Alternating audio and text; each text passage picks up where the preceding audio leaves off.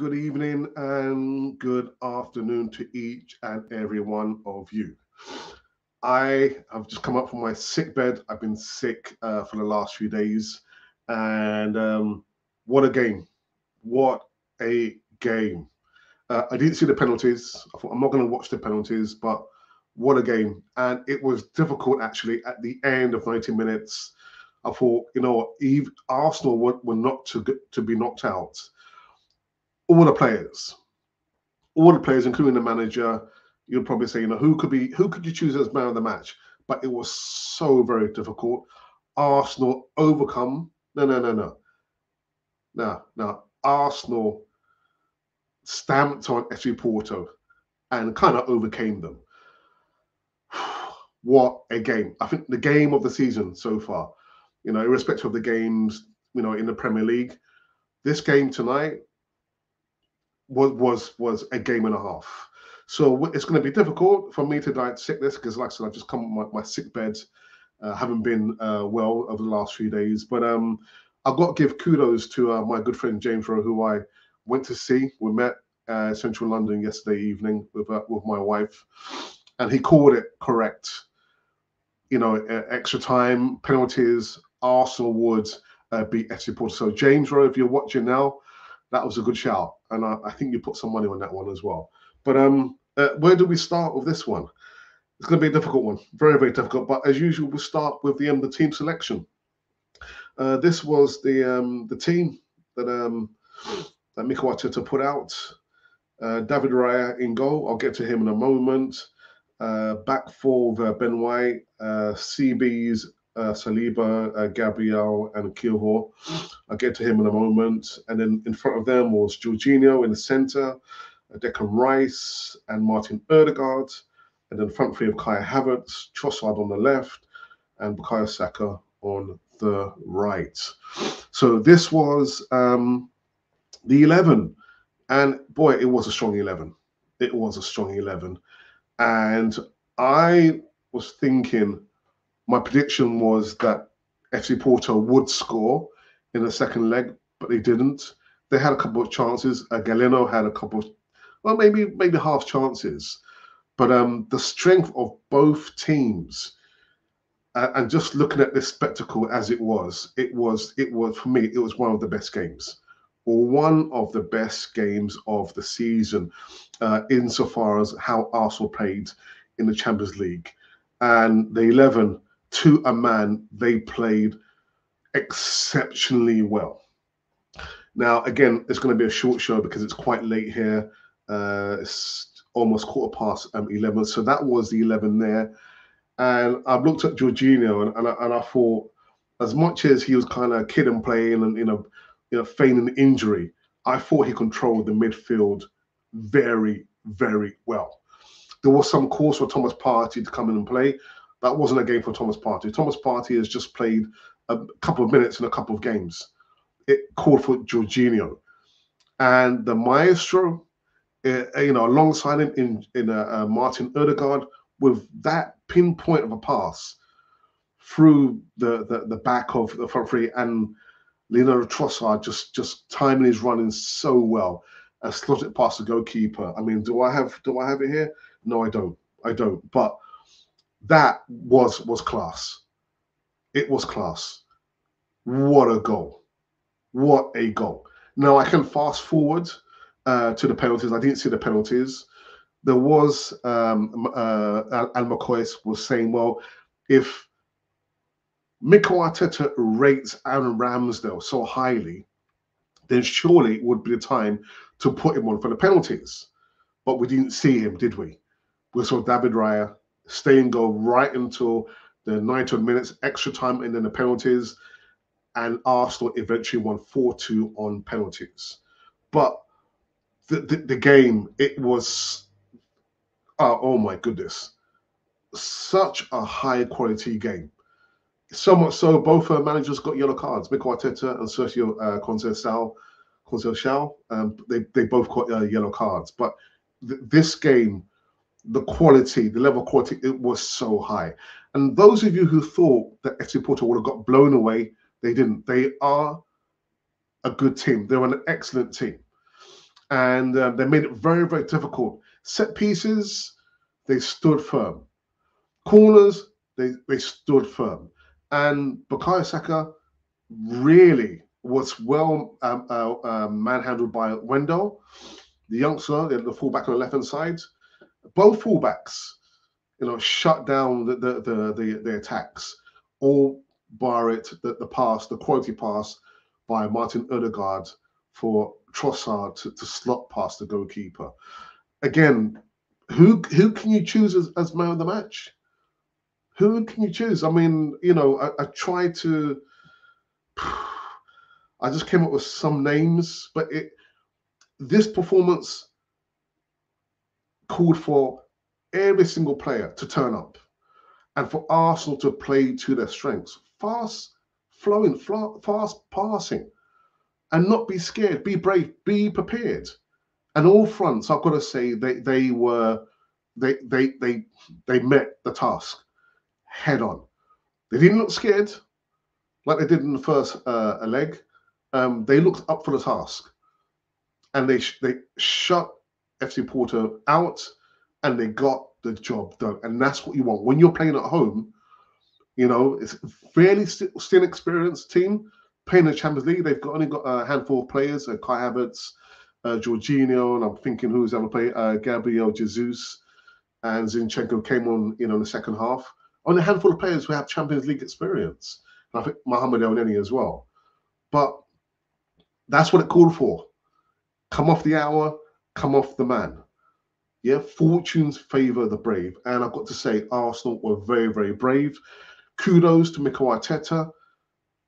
Yeah, the fine margins. Again, I thought FC Porto would have scored a goal. Then a couple of chances, and it was only a couple of chances. And I think at the end, with the possession, I think Arsenal were 52 to 48, I think. Probably got that percentage wrong. But the most important thing is Arsenal now march on to the quarters. And would it be Arsenal now to win the Champions League before it changes format? We're still way off. We're still away. So what we're going to do and what we should do is celebrate this win tonight. I'm going to try. And I just haven't been well over the last few days. But I'm not sure what else to say. Apart from, the goalkeeper, David Raya. Well done, David Raya. Well done, fella. Again, I didn't see the penalties, but I saw that I heard that he saved 2 penalties. Come off the hour, come off the man. And there was a comment from FC Porto fan, I think last week, who said that he's been, reading some comments about Arsenal fans saying it's going to be a walkover and this, that, and the other. And I thought he was quite measured in his comments. He was just saying, well, you know what? My team, FC Porto, is a good team. But Arsenal themselves, they've got to believe they can overcome FC Porto. I was thinking, wow, that coming from an FC Porto fan. But David Raya, he earned his corn, didn't he? He earned his corn. Really good performance. But again, it was difficult for me to choose, at least 5 players to be nominated for man of the match. All the players. I mean, even William Saliba, who had a slightly off night, got a yellow card. But yeah, let's just actually go into that before I go into the live comments. Let's kind of, refresh the page there.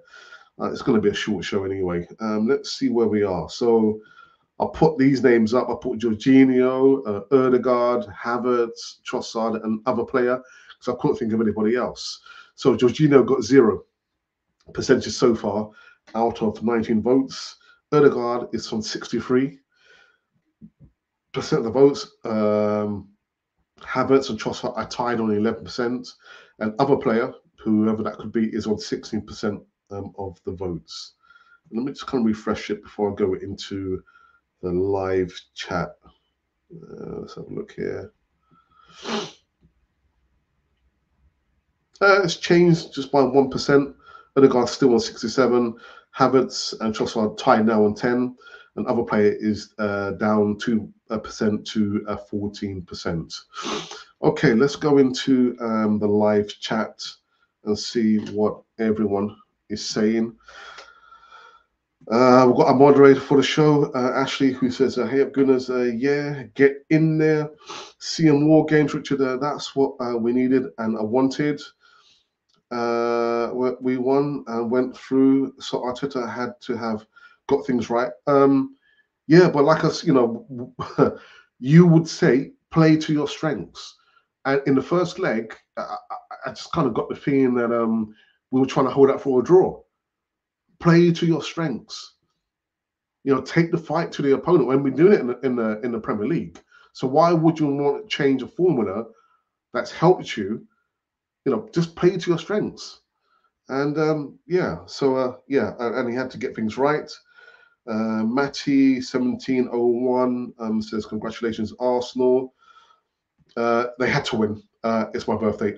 Ashley, happy birthday to you, fella.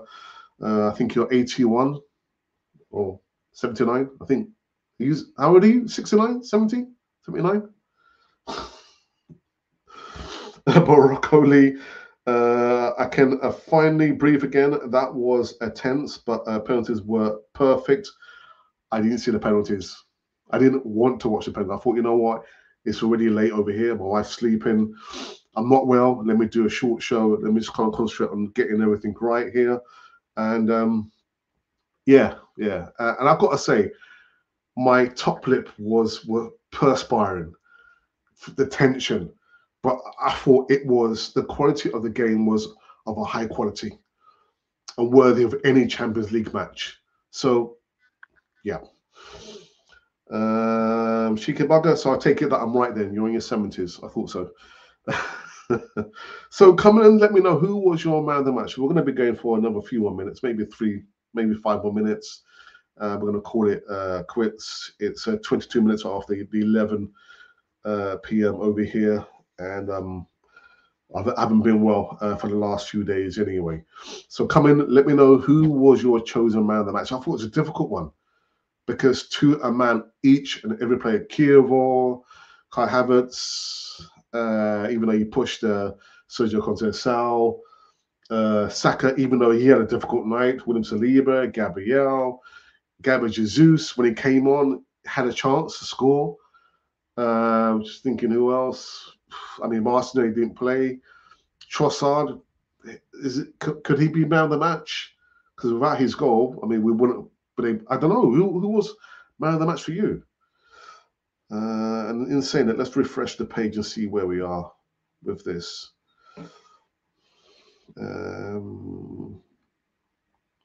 29 votes, and so Ødegaard, I guess it's easy for people to vote for Martin Ødegaard. He's now on 69% of the votes.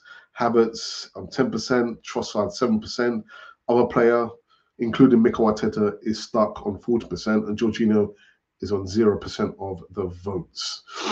So Arsenal now trudge on now, and yeah, kudos to James Rowe who called it. He called it, and I thought, no, I thought FC Porto would have scored. Great defensively, fluffed their lines. I mean, a couple of half chances, to be honest. And yeah. Let's have a look here. Anything else?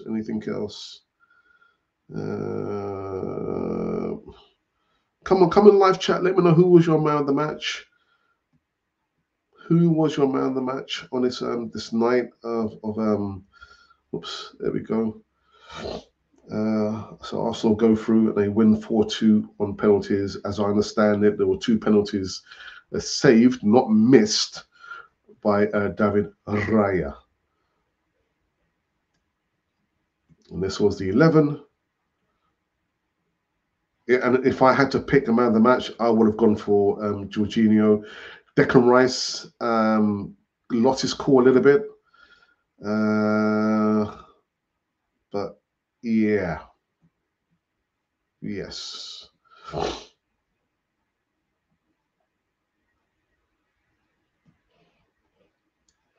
Okay, I take it there's not going to be any more comments. Come on. I want to know your thoughts about the game. Who was your man of the match? Okay, so Ashley said that it will go for Raya. But isn't that an easy one? Because why not go for Trossard? Because he scored that goal. I mean, even from that angle, he had a lot to do. He had to pass the ball, because I think he didn't go through Pepe's legs. He went past his leg and down to the goalkeeper's left into the corner. But then what about the assist from Odegaard? But for me, it's difficult to choose one person for man of the match.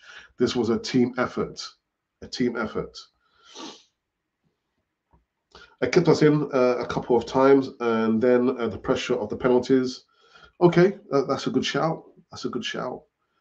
Any other takers, any other players you would probably say man of the match?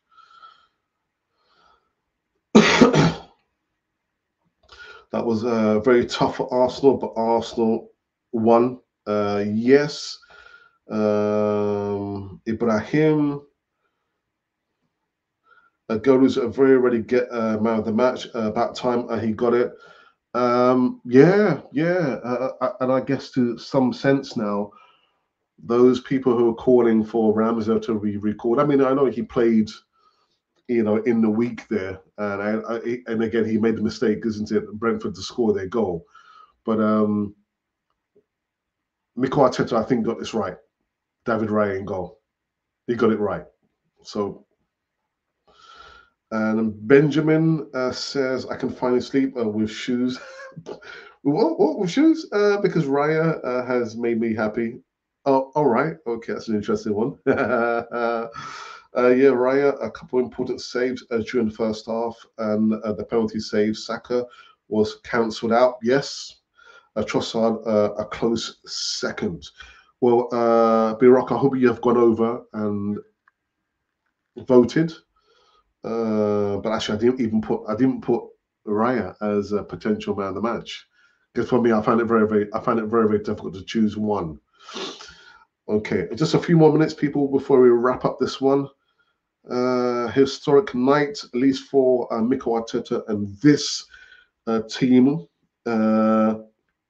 overcoming FC Porto, who won the Champions League twice.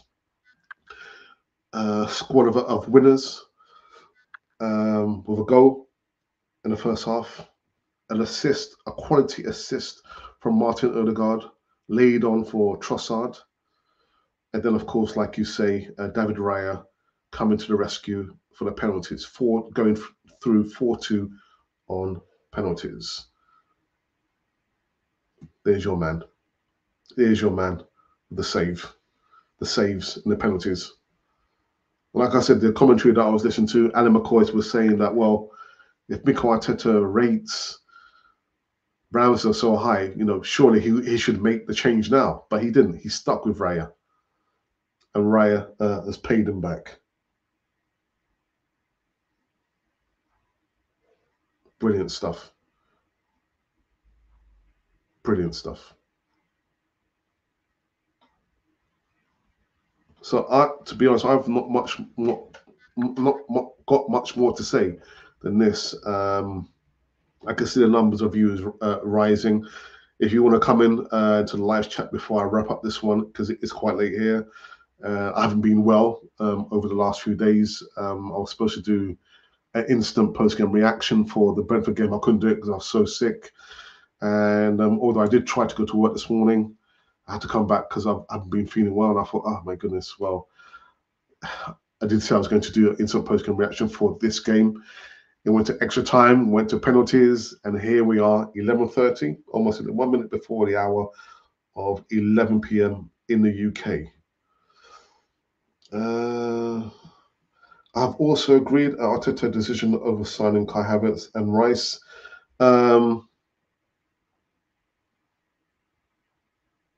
Yeah. But I don't want to bring a downer. It's not a moment or a show to talk about negativity. Let's keep it positive. Let's just talk about the positivity from this game. Kai Havertz, Declan Rice, like I said, Declan Rice had a little bit of a difficult evening. Got tested quite a few times for his temperament. Almost lost his cool, and almost Kai Havertz as well. And it took a captain to lead those players out from the possibility, of losing their heads. So I guess maybe Martin Odegaard could have been the man of the match. Yeah, could be. And B Rock Lee says, bring on City. City. Right, okay. Do you know what? I think we have finished. We have finished here. That is it. Arsenal beat FC Porto, score in the second leg, right to the penalties, where it was a performance that required all the players to turn up, all the players to be prepared and play as a team from the beginning right to the end. And that's exactly what they did. Right, we've come to an end. Thank you to you for listening to me over here. There is no Easy Talk this Friday. There will be no other shows. I believe. No, there's no other shows. I'm just trying to remind myself. No. Well, I won't be doing any other shows anyway this week. So this is going to be the only show this week. And yeah, so let's enjoy it. Sit back, relax. I don't know, whatever you're going to eat or drink. But Arsenal are through. Could Arsenal win this last format of the Champions League? We're not there yet. Are we there yet? We're not there yet.